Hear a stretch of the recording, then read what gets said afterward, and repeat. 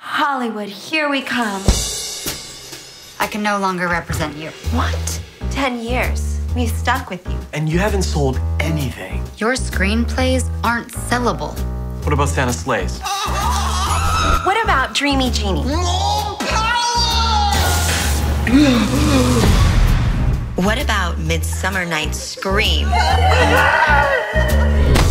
You two are delusional. It's perspiration time. Desperation.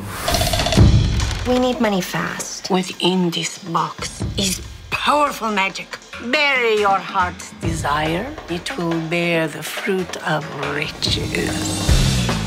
Plant this play out by the fence. We need dollars instead of cents. We have to go to your dad. The guy has got like $1 Brazilian. Son, you've had your last loan. What? We have to fix this. His mental facilities, they're slipping. She should be medicated. We've got it all figured out. Just 3 little drops. And at last, all of that glorious money is our money. You murdered my father, employing the murder method from the screenplay. You and your imbecilic wife had something to do with Montgomery's death. Logistically speaking, it's the perfect murder. Can you think of anyone who'd want to harm your father?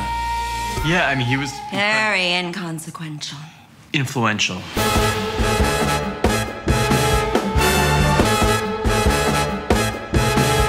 Crisis averted?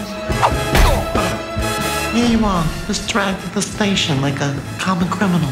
Common criminal? Scooter, do you think I'm common?